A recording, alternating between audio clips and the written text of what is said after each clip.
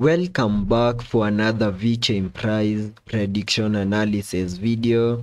and in this video I will be discussing my short-term and also my long-term Elliot analysis that I'm expecting to play out here on the Vechain chart. And at the time of this recording, Vechain continues to hold below the 20-day MA here on the 1-hour chart, which is now acting as resistance for us to continue gearing up. We are also holding above support on the 0.03, and as long as this key area of support continues to hold, I'm still expecting higher prices, where I have the 0.035 as my first target area, and that area is also acting as a resistance, and a break above that, maybe with a successful retest, then we can easily see Vechain get above the $0.04 in the next coming hours or maybe days. And to fully support that movement to the upper side, I will also be using the Fibonacci's, connecting the fibs from this low that we made at the 0.027 all the way to that high above the 0.034, where you can see that we saw a bit of a pullback over here into the golden pocket between the fib level 0.5 and the fib level 0.618, between the 0.0374 and the 0.02986, which is an area that we almost fully maximized. And in the next coming hours, I'm expecting Vechain to see a reaction of this area, see a breakout to the upper side, flipping the fib level 0.5 back into support,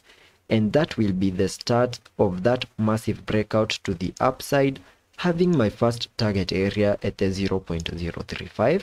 And remember, the moment you manage to break above that with a successful retest, then 0.04 will be my next target area. Also have in mind that there are also chances that in case we don't see an increase in the buying momentum,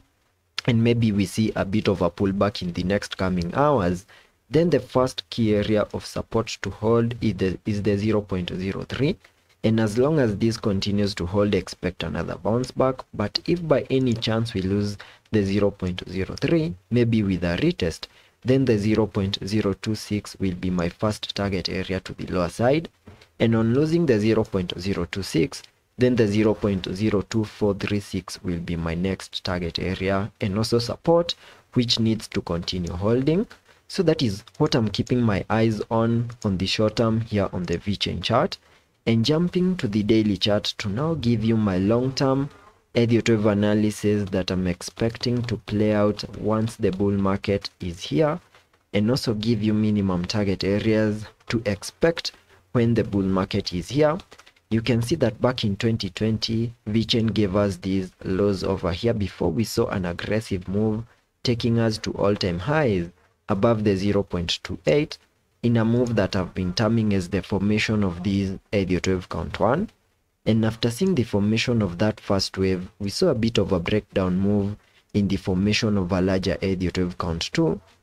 And there are high chances that we have now bottomed out in the formation of that second wave. And in the next coming days or maybe weeks, we are going to see the start of another explosive move to the upside in the formation of this wave 3. Whose minimum target areas can be given by connecting the trend-based Fibonacci from the low of the first wave to the high of that wave 1,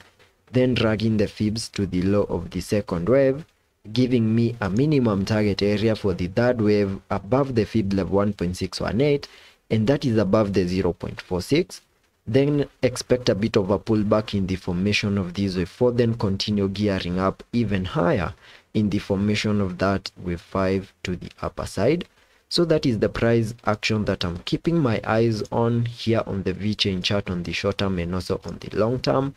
And I hope that video was of much help to you, and I hope to catch you in the next one.